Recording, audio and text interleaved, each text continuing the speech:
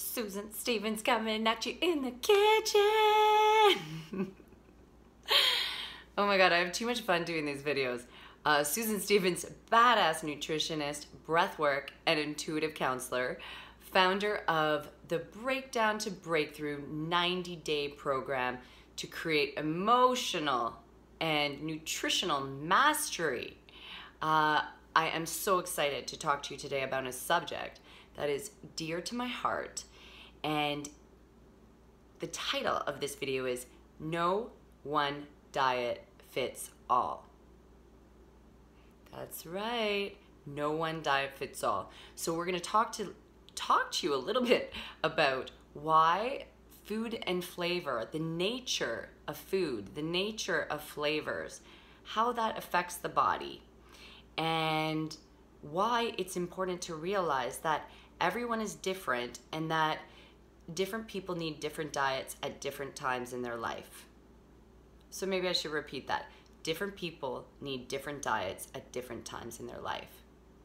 So let's start. So first of all, if anyone sells you, anyone out there, any guru, any person on YouTube sells you the idea that there's this one diet that is going to cure cancer, is going to heal MS, is going to heal fibro, then turn the channel off.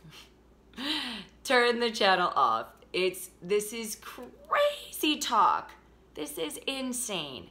And this is how I was in the beginning when I was an amateur practitioner 10 years ago, and that's how I came out of my holistic nutrition class, and I was putting everybody on raw food diets. I thought raw food, raw. You know, raw is the best. And wow.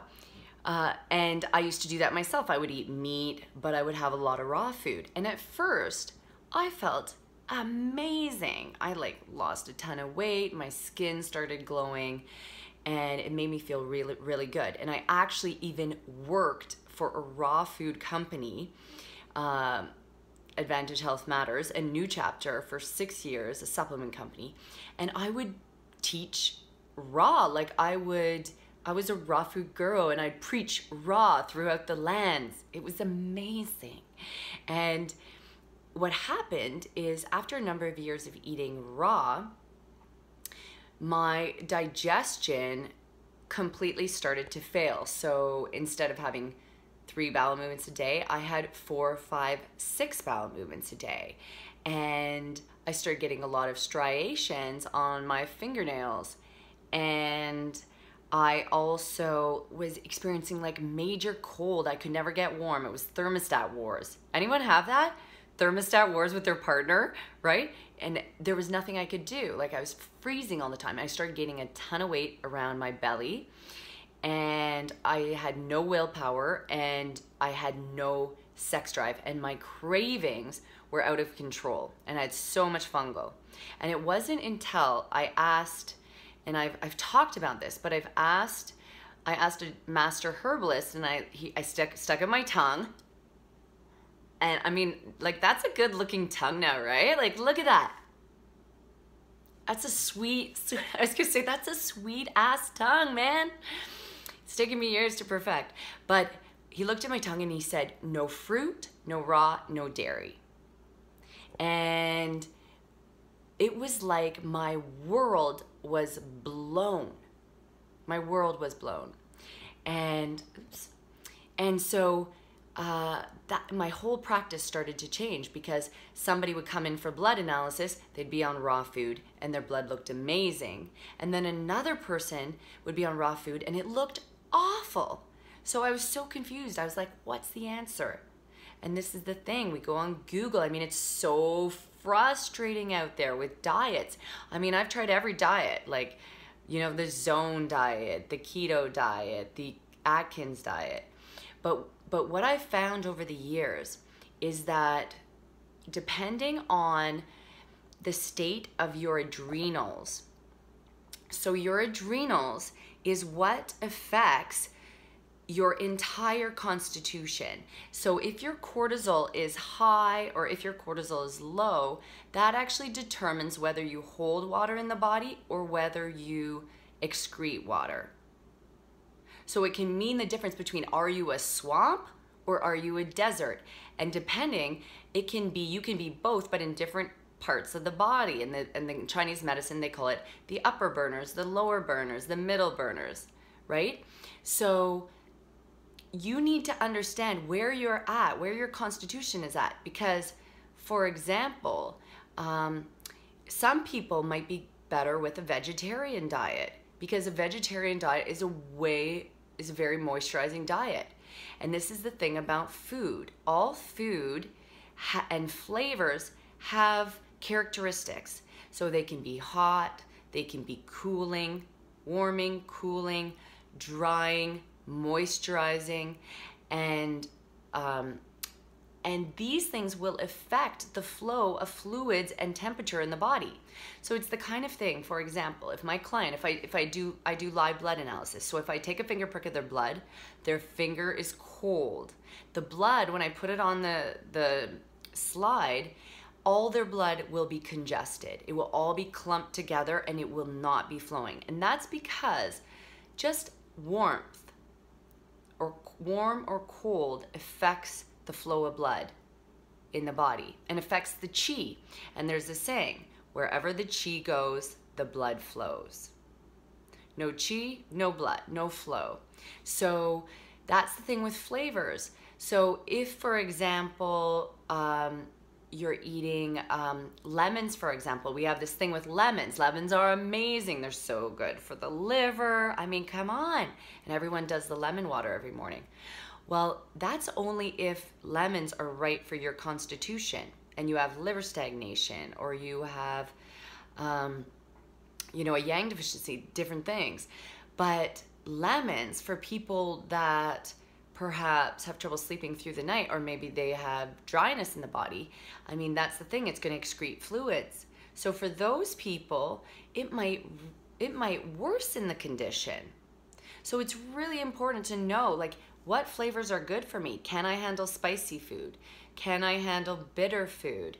People use flavors in our society just like, yeah, just as like, oh, this is the taste, I want more taste. But flavors are medicinal, meaning you need to use them sparingly because they create change in the body. They are so healing. Flavors are so healing in the body that it'd be like taking, you know, big doses of a drug or even like a pharmaceutical drug, because the flavors have that much impact. So if you're one of these people, like I went from at one point eating a vegetarian diet, I mean a paleo diet, to now I eat a vegetarian diet with some meat and lots of grains. And grains actually caused me to lose weight. I mean, people are going crazy with the grain thing and the keto thing. It's a joke. Grains can be so healing for the body. They can help you have a bowel movement. They can help you create moisture. They can help you reduce cravings. Sometimes people are craving chocolate because they're not getting enough moisture. And grains are sweet, and grains produce sweet in the body. So anyhow, if you're like, okay, now I have no idea what I'm doing and I don't know who to believe, then book in for a breakthrough call with me. I check your tongue out, or sorry, in my Breakdown to Breakthrough program, I do Chinese medicine. We look at your tongue. We give you the right foods for your constitution, and we also look at what flavors are good for you, what flavors aren't good for you, and a meal plan based on where you're at.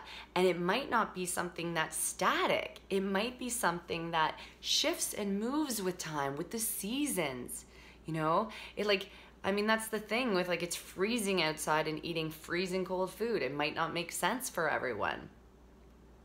So I could go on and on and on. But if this is you, stop looking to Google for these answers. You need a trained professional that has years of experience. So I've worked with over 6,000, I don't even know where I'm at, 8,000 clients, and I understand, I see what works and what doesn't from a nutritional perspective.